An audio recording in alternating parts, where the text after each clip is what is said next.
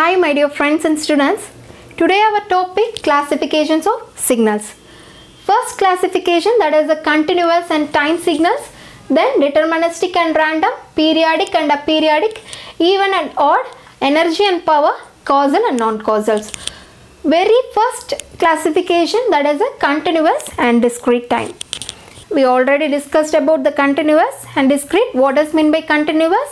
If we can define the signal for all values of time t, that is called continuous.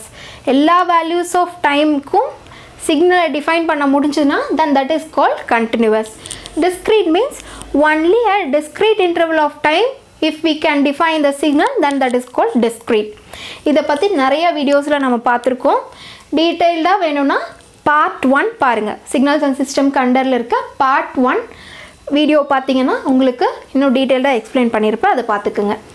Next one, deterministic and random signals. Deterministic. What is meant by deterministic? It is a signal exhibiting no uncertainty of value at given instant of time. Here you should notice no uncertainty. Uncertainty means what? நிலை இல்லாத, உறுதியின்மை. Okay, that means uncertainty na. Here no uncertainty. அப்பனா அந்த மாதிரி இருக்காது, எந்த இடத்துலயும் உறுதி இல்லாம இருக்காது. that means நிலை இல்லாம இருக்காது. இப்போ இந்த இடத்துல என்னால என்ன சிக்னலை டிஃபைன் பண்ண முடியும்? இத பார்த்தோனே இது என்ன சிக்னல் ஒரு டவுட் வராது. கன்ஃபார்மா இந்த சிக்னல் தான் பண்ண முடியும். that is called deterministic signal. Okay, it is a signal exhibiting no uncertainty of values at any given instant of time. எந்த ஒரு டைம்லயும் இந்த சிக்னல் இதுதான் டிஃபைன் பண்ண முடியும். That is called deterministic signal. And also I can express this signal in mathematical form. Mathematically இது என்ன signal என்னால express பண்ண முடியும். That is called deterministic. Its instantaneous value can be accurately predicted by mathematical equation. அதான் சொல்றேன், எல்லா accurate predict பண்றோம் by mathematical equation. Whereas in random signal, it is a non-deterministic. Another name for non-deterministic signal is nothing but random signal. It is a signal characterized by uncertainty before its actual occurrence. அதாவது இப்போ sinusoidal சிக்னல்னா இந்த மாதிரி தான் இருக்கும்னு நம்மளால define பண்ண முடியும் இல்லையா? இதுக்கு அடுத்து இதே மாதிரி தான் வரும்னு. பட் இதனோட ஒரிஜினல் அக்கரன்ஸ் வரக்கு முன்னாடி என்ன நெக்ஸ்ட் வருங்கிறது நம்மளால ப்ரெடிக்ட் பண்ண முடியாது. ஓகேவா? அது அன்சர்டனிட்டியாக தான் இருக்கும். தட் மீன் நிலை இல்லாமல், ஒரு உறுதி இல்லாமல் தான் இருக்கும். Also we cannot express this signal in mathematical form. இதை எப்படி நம்ம டிஃபைன் பண்ண முடியும்? வி காண்ட் இல்லையா? என்ன சிக்னல்லே we can't predict this, we can't define the signal. So this is called non-deterministic signal. Example, best example for this random signal is a noise signal. Okay, noise signal எப்படி வேணாலும் இருக்கும், திடீர்னு ஏறும் இறங்கும் இந்த மாதிரி. சரியா? ஸோ இதைத்தான் வந்து random signalனு சொல்கிறோம். Next one, periodic signal. What does mean by period? That means next classification is a periodic and aperiodic signal. Periodic signal means a continuous time signal x of t is said to be periodic if it satisfy the condition x of t equal to x of t plus capital T for all values of t. Here it is nothing but it is a shifting operation. It is in the form of t plus some alphabet. Okay, so what is this? It is a shifting operation. அப்போ இங்கே என்னன்னா continuous signal வந்து periodic ன்னு சொல்கிறோம். எப்போனா x of t equal to x of t plus t. x of t plus t means what? Shifting operation. ஒரு சிக்னலை நான் எங்கே ஷிஃப்ட் பண்ணாலும் அதே எக்ஸ் ஆஃப் டி தான் இருக்கணும். சரியா? ஸோ அது எந்த வேல்யூஸ் ஆஃப் டீக்குமே பண்ணினாலும் அதோடைய எக்ஸ் ஆஃப் டீங்கிற இடத்துல எப்படி இருக்கோ அதே தான் ஷிஃப்ட் பண்ணாலும் அதே மாதிரி தான் இருக்கணும்.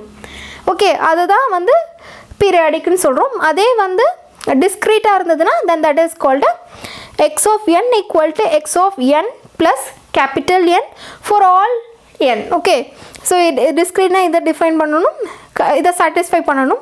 கண்டினியூஸ் சிக்னலாக இருந்தால் இதை சாட்டிஸ்ஃபை பண்ணணும். இந்த கண்டிஷன் சாட்டிஸ்ஃபை பண்ணலை, if it is not equal to X of D plus D, then that is a நான் periodic one. Okay, this is the example for periodic signal. It is having the sinusoidal signal from minus infinity to infinity. ஓகேவா? Minus இன்ஃபினிட்டிலேருந்து infinity வரைக்கும் இந்த signal ஒரு அதே பேட்டர்னில், ஒரு regular பேட்டர்னில் repeat ஆகிட்டே இருக்கும். அப்படி இருந்தால் தான் அது வந்து periodic. See, இப்போ இந்த கண்டிஷன் நீங்க அப்ளை பண்ணி பாருங்க. x of t equal to x of t plus t. இது satisfy ஆகுதா? இப்போ இந்த சிக்னலை நான் எங்க shift பண்ணாலும் எனக்கு இதே சிக்னல் தான் கிடைக்கும். ஏன்னா -infinity to infinity வரைக்கும் அதே சிக்னல் தான். அப்போ இங்க இருக்கிற சிக்னல் நான் எங்கே போடாலும் இங்க இருக்கிற சிக்னல் இங்க வந்துரும். ஸோ அதே மாதிரி அப்போ எங்க shift பண்ணாலும் இந்த சிக்னல் x of t அதே மாதிரி தான் இருக்கும். See, அதே வந்து இதே சிக்னல் பீரியட் வந்து -3 to 3ன்னு வைங்க. இப்போ இந்த சிக்னலுக்கு இந்த கண்டிஷன் அப்ளை பண்ணி பாருங்க. இதை நான் வந்து 3 இது தள்ளி ஷிஃப்ட் பண்ணுறேன். இப்போ இந்த இதையே வந்து நான் என்ன பண்ணுறேன், 3 ரைட் சைடு இதை 3 தள்ளி ஷிஃப்ட் பண்ணுறேன்னா அப்போ சிக்னல் எப்படி இருக்கும்? So signal will be look like this, இந்த மாதிரி இருக்கும் இல்லையா? அப்போ இந்த எக்ஸ் ஆஃப் டியும் இதுவும் ஒன்றா? X of டியும் X of D plus டியும் ஒன்றா? கிடையாது. இதை நான் ஷிஃப்ட் பண்ணும்போது என்ன ஆயிடுது? இப்போ பாருங்கள், இதில் லெஃப்ட் சைட் சிக்னல் இருக்குது, இதில் லெஃப்ட் சைட் சிக்னலே இல்லை. Okay, that's why we have to consider this is from -infinity to infinity. Periodic இருக்கணும்னா நம்ம -infinity வரைக்கும் இருந்து infinity வரைக்கும் அந்த சிக்னல் ரிப்பீட் ஆகிட்டே இருக்கணும். See, for a continuous இந்த இது டிஸ்க்ரீட்டாக இருந்தால் அந்த சிக்னல் இந்த மாதிரி ரிப்பீட் ஆகிட்டே இருக்கு. எனி சிக்னல் பட் ஒரு ரெகுலர் பேட்டர்னில் இருக்கணும். Okay, next we discussed about how to find the periodicity. ஒரு சிக்னல் வந்து பீரியாடிக்கா இல்லை அப்பீரியாடிக்கா அப்படி இருந்தால் அதனோட ஃபண்டமெண்டல் டைம் பீரியட் என்னன்னு ஃபைண்ட் பண்ணுறதுனா கண்டினியூவஸ்க்கு வேறு ஸ்டெப், டிஸ்க்ரீட்டுக்கு அது வேறு மாதிரி இருக்கும். ஃபஸ்ட் நான் கண்டினியூவஸ்க்கு எக்ஸ்பிளைன் பண்ணுறேன். The smallest value of t which satisfy the condition is called, condition means in the condition is called fundamental time period. So smallest value of t. So இந்த இடத்துல என்னென்னா, ஸோ இங்கே பாருங்கள், இப்போ இந்த சிக்னல் இதிலிருந்து இது வரைக்கும் ஒரே மாதிரி ஒரு சிக்னல்னால் அதே சிக்னல் தான் இப்படி ரிப்பீட் ஆகிட்டே இருக்குது இல்லையா? இங்கே இதே ஃபண்டமெண்டல் டைம் பீரியட் என்னென்னா அந்த ஃபஸ்ட்டு இந்த பார்ட்டு தான் என்னது எகெயின் ரிப்பீட் ஆகுது. ஸோ இதுதான் வந்து fundamental time period. Okay, so இதை வந்து ப்ராப்ளமில் நம்ம கொடுத்தாங்கன்னா எப்படி ஃபைண்ட் பண்ணுறதுனா, ஒமேகா என்னென்னா ஆங்குலர் ஃப்ரீக்வன்சி, ஒமேகா வந்து ஆங்குலர் ஃப்ரீக்வன்சி, F வந்து லீனியர் ஃப்ரீக்வன்சி. ஸோ ஒமேகாவை நம்ம எப்படி எழுதலாம்னா 2πf. எஃப்க்கு ஒமேகாவுக்கும் என்ன ரிலேஷன்ஷிப்னா omega equal to 2πf. So I can write omega equal to 2π 1/t because we know that f equal to 1 divided by t. Okay, இப்போது omega equal to 2π divided by t னா அப்போ t equal to 2π divided by omega. So இதுதான் வந்து fundamental time period கேட்டாங்கன்னா நம்ம இந்த formula apply பண்ணி தான் நம்ம ஃபைண்ட் பண்ணணும். Okay, next any signal in the form of a sin omega t plus pi or a cos omega t plus 5 a into e to the power plus or minus j omega t plus 5 இந்த மாதிரி ஒரு ஃபார்மேட்டில் இருந்ததுன்னா that is a periodic signal. Okay, இதெல்லாம் standard form. இந்த மாதிரி இருந்ததுன்னா then that is a periodic signal. Sum of two periodic signal may or may not be periodic. ரெண்டு சிக்னல் பீரியடாக இருக்கிற சிக்னலை ஆட் பண்ணணும்னா அது பீரியாடிக்காக இருக்கலாம், இல்லை இல்லாமலும் இருக்கலாம். ஸோ அப்போ ரெண்டு சிக்னல் பீரியாடிக் சிக்னலை பீரியாடிக்காக இருக்கணும் அப்படின்னா அதுக்கு என்ன கண்டிஷன்னா t1 divided by t2 is a rational number. அதாவது t1ம் t1னா ஒரு ஃபஸ்ட்டு சிக்னலுக்கு இருக்கிற periodic fundamental period, second signal இருக்க ஃபண்டமெண்டல் டைம் பீரியட். ஸோ இந்த ரெண்டு பீரியடையும் நம்ம t1 divided by t2 ஃபார்மில் எழுதுகிறப்போ அது என்னவாக இருக்கணும்? ரேஷ்னல் நம்பர்ஸாக இருக்கணும். Okay, fundamental time period for அப்போ rational நம்பர்னால் that is a periodic. Irrational number வந்துச்சுன்னா that is a non-periodic. Rational number na any number that can be put in the form of p divided by q where p and q are integer and q is not equal to 0. அதாவது ratio of two integer அந்த ஃபார்மேட்டில் இருக்கணும். நியூமரேட்டரும் இன்டீஜராக இருக்கணும், டினாமினேட்டரும் integer ஃபார்மேட்டில் இருக்கணும். C for example 7 divided by 8, 1 divided by 3, 0.73. 0.73 I can express this as a 73 divided by 100. 73 also integer, 100 also integer. Okay, அதே மாதிரி 0 இது எல்லாமே என்னது?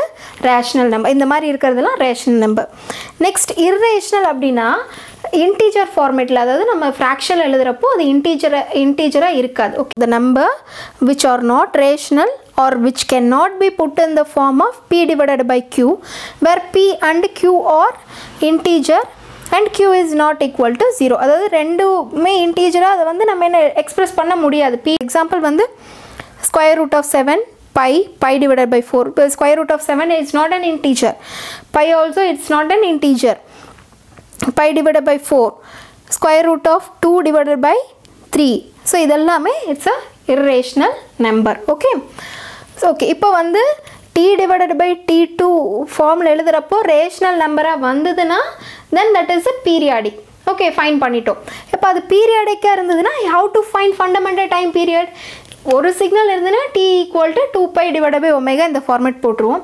இப்போ t1 ஒன்று கண்டுபிடிச்சிட்டிங்க, t2க்கு ஒரு ஃபண்டமெண்டல் டைம் பீரியட் வரும். ஸோ இதனோட ரெண்டோட ஃபண்டமெண்டல் டைம் பீரியட் எவ்வளோ அப்படின்னு பார்த்து ரெண்டும் சேர்த்து கண்டுபிடிக்கணும்னா that is a LCM of t1 and t2. Okay, இதுக்கு இன்னொரு ஃபார்மேட் கிராஸ் மல்டிப்ளையிங் ஃபார்மேட்டும் இருக்குது, அதை நான் ப்ராப்ளம் சால்வ் பண்ணும்போது சொல்கிறேன். ஸோ இதெல்லாம் தான் ஸ்டெப்ஸ். ஃபஸ்ட்டு என்ன பண்ணணும், ஃபண்டமெண்டல் டைம் பீரியட் டீக்கு இந்த ஃபார்முலா அப்ளை பண்ணி நீங்கள் ஒரு சிக்னல் இருந்தால் இதை பண்ணணும். ரெண்டு சிக்னலும் அதே மாதிரி இந்த ஃபார்முலா பண்ணி t1 t2 ஃபைன் பண்ணிவிட்டு t1 divided by t2 ரேஷனலாக இருந்தால் that is a periodic, if not that is a நான் பீரியாடிக் ஒன். irrational இருந்ததுன்னா அப்போ பீரியாடிக்காக இருந்தால் then you have to find fundamental time period for that. Okay, next we discuss about the problems under periodic and aperiodic. So இந்த மாதிரி problem கொடுத்துருவாங்க, இது மாதிரி ஒரு சிக்னல் கொடுத்துருவாங்க. we have to find whether it is a periodic or aperiodic. If it is a periodic, then you have to find fundamental time period capital T for this. Okay, so x of t equal to 50 pi t. So இது என்னது, sin 50 pi t. So it's நம்ம முன்னாடியே பார்த்தோம், any signal in the form of a sin omega t, then that is a periodic signal. So it is a periodic. So அப்போ நம்ம என்ன பண்ணணும், fundamental time period find பண்ணணும். So what is the formula? t equal to 2 pi divided by omega. So omega value என்னது, here what is omega? You have to compare this with the standard form. What is that? Sin omega t. அப்போ இங்கே omega value என்னது, 50 pi. சொல்லாமா, omega equal to 50 pi. So t equal to 2 pi divided by omega is 50 pi. So this is a 1 divided by 25 second. And I cancelling this, I will get 1 divided by 25 second. Okay, next here.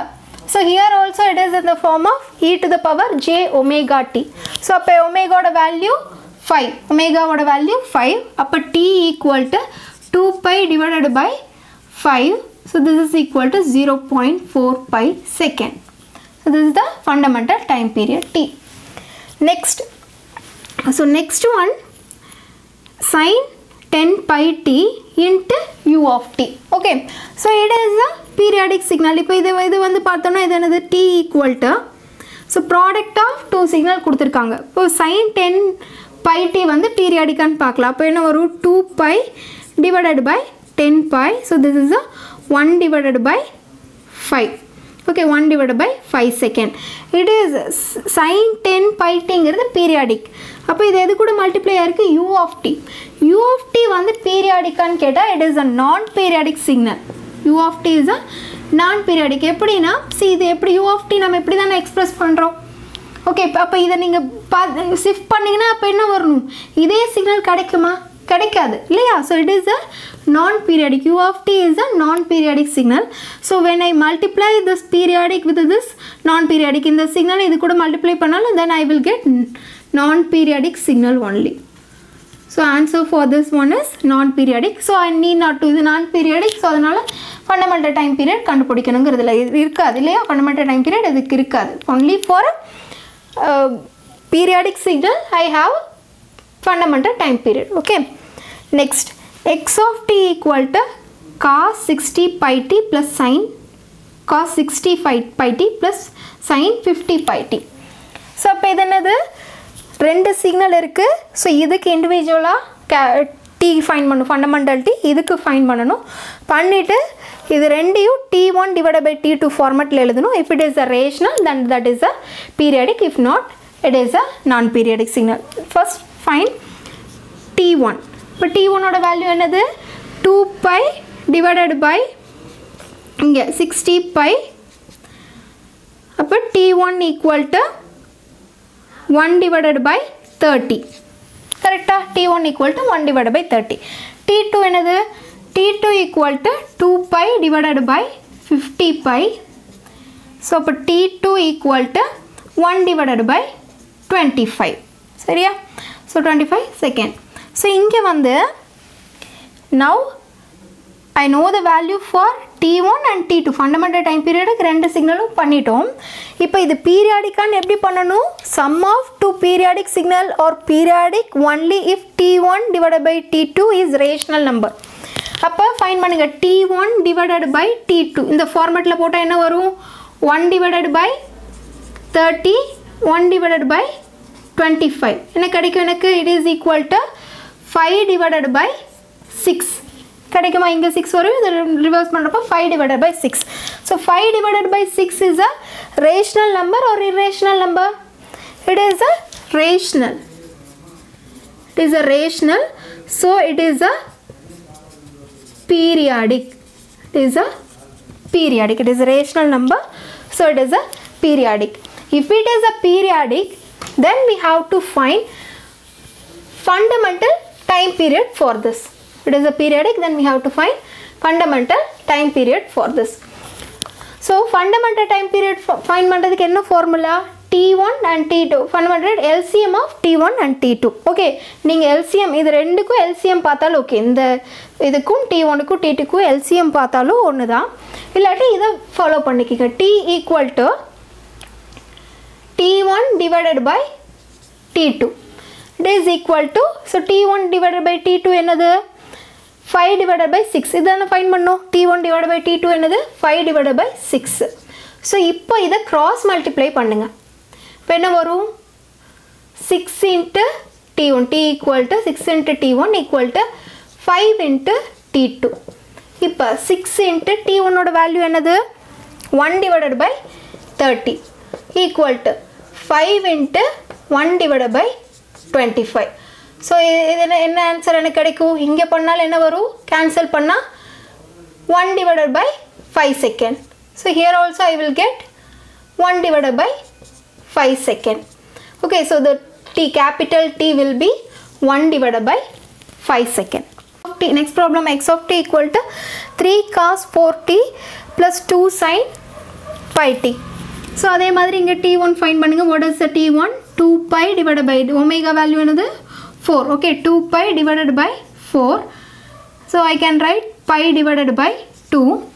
T2 equal to pi divided by 2 pi divided by pi. So அப்போ என்ன எழுதலாம்?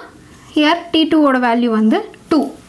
Okay, இப்போ T1 equal to pi divided by 2, T2 equal to 2. அப்போ என்ன வரும்? T1 divided by T2 equal to pi divided by 2 divided by 2. அப்போ என்ன வரும்? pi divided by 4.